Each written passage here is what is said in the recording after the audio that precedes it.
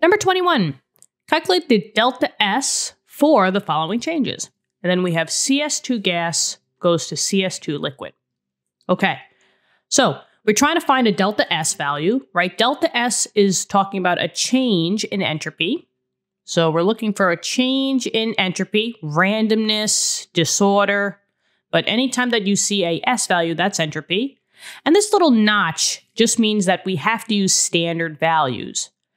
That means we got to go into the back of the textbook to find out what the standard values of CS2 gas and CS2 liquid. So that's what I did for you already. Now, how are we going to find out the total delta S? Well, the formula is right here.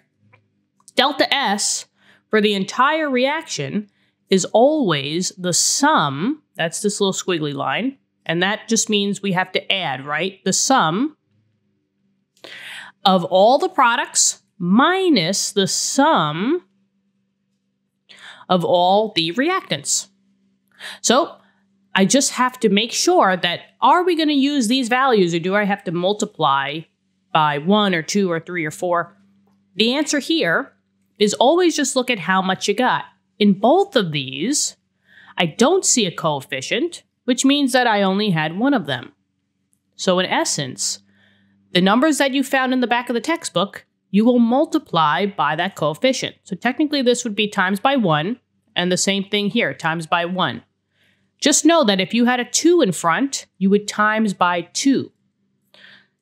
Now, both of them timesing by 1 is the same number, 238.0 for the reactants and 151.34 for the products. Now all we're doing is we're taking these values and plugging them into my formula. And it's always products minus reactants. So let's go for it. Delta S, notch, just means standard.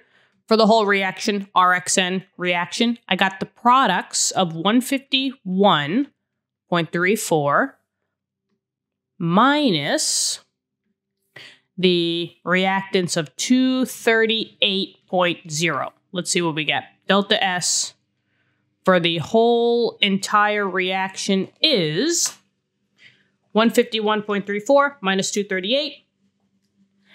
It's a negative value, which makes sense because you're going from very, very high entropy, right, a gas, to a lower entropy value. So it kind of makes sense that you're losing entropy. And if we have the correct number of sig figs, we're only going to have one sig fig after the decimal. So it'd be 86, negative 86.7. And then units for delta S, according to your appendix values, are joules per mole times Kelvin. And that is the final answer. Not bad. Just comes from that one standard equation.